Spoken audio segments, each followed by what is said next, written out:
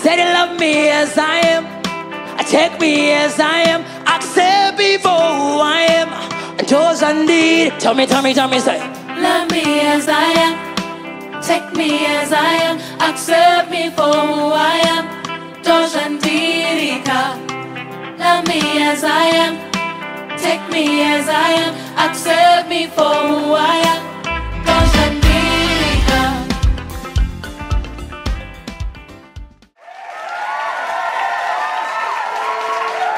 I said he love me as I am, take me as I am, accept me for who I am, and those I need. Tell me, say. Love me as I am, take me as I am, accept me for who I am, those I need. Love me as I am, take me as I am, accept me for who I am, those I need. Hello everyone, welcome to Triple H. My name is Rati, and today we're going to talk about depression, part of it relationship and divorce. So today I'm joined by one of, you're gonna forgive me because I'm going to read her profile. She's a phenomenal lady and she has done a lot. So I'm going to give you her profile and basically so that you can know her. So today the lady beside me, her name is Prayers. Prayers is she's a vibrant and passionate entrepreneur and a business owner.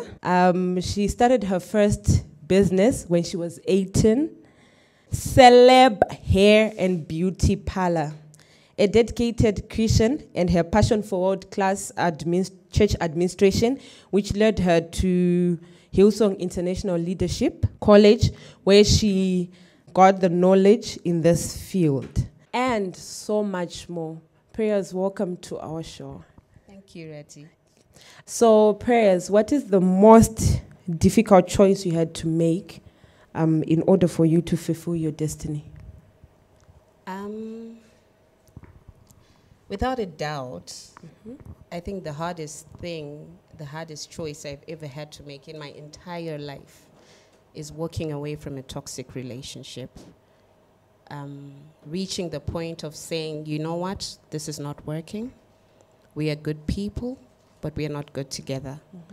And it was a very difficult decision because I had aspirations and hopes that it was going to be one of the key relationships, because it was my love life. Okay. I thought it was going to be one of the key relationships that would lead me to fulfilling my own destiny and purpose. So it was very difficult, very traumatic, but once you do make the first step, it becomes much easier. Yeah. From your relationship, you said you left a toxic relationship. From that, maybe let me not call it toxic. Okay. Let's say it wasn't working. It wasn't working. It wasn't right. We thought it would be right. We planned for it to be right, but it didn't work out that way. Okay. So from the society view of people, because obviously when this happened, there were a lot of people who were looking at you guys, or a lot of people who were admiring your relationship, or relatives and friends. Did you receive maybe backlash, or did you just soldier on and like whatever they think, let me just concentrate on my own personal? Oh, that was the greatest breaking point, actually, because my support system literally vanished. I lost friends, I lost family.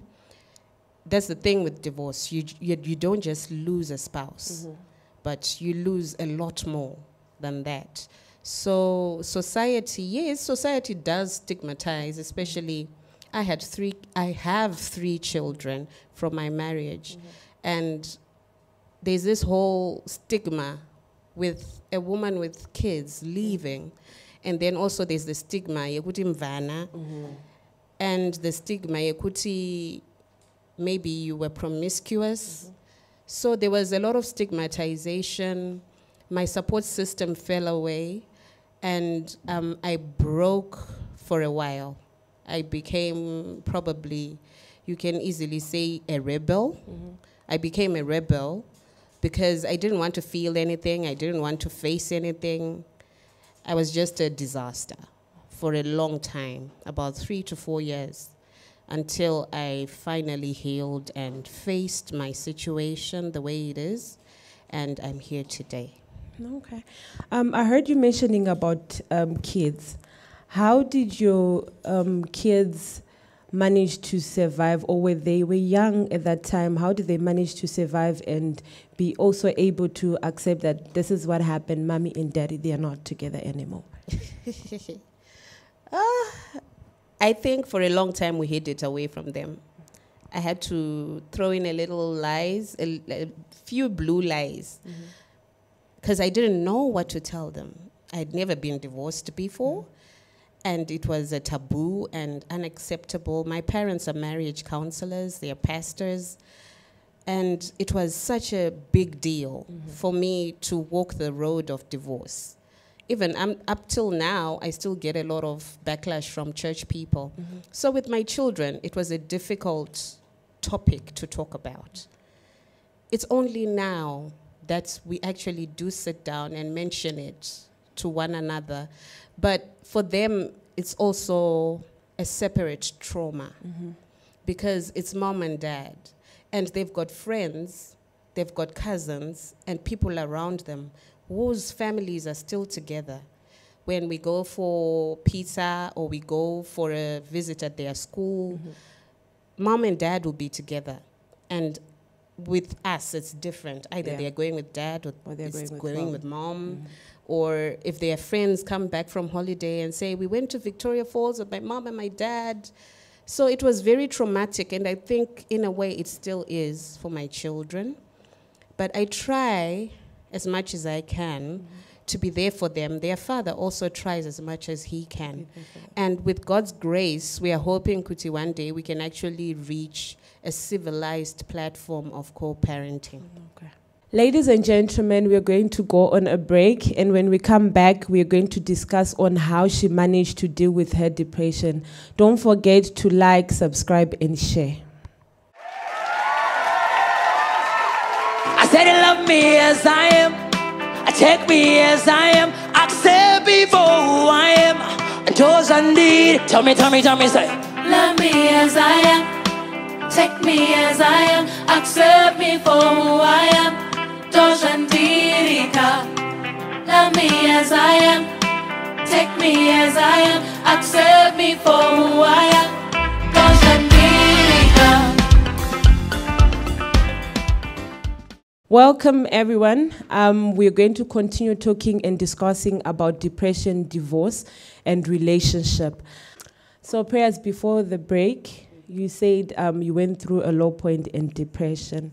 Can you share on how you managed to pull through? Because maybe there's a lady who's out there and who's also going through the same point, same situation, and they're looking for an escape, or they're looking for a point where they want to have a happy moment and be themselves again. Okay. I don't think I can compress everything in a few minutes, but I'll just try and mention a few things. The first thing that was very fortunate with me, God was so gracious because my parents, they stood by me.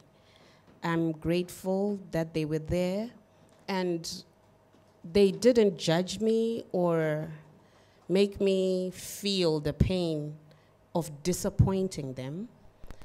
So they just supported me. And even more, they were there for my children. They literally mothered and fathered my kids more than I did. And I'm very grateful for that. It helped me. While they were taking care of my children, I was going through my motions.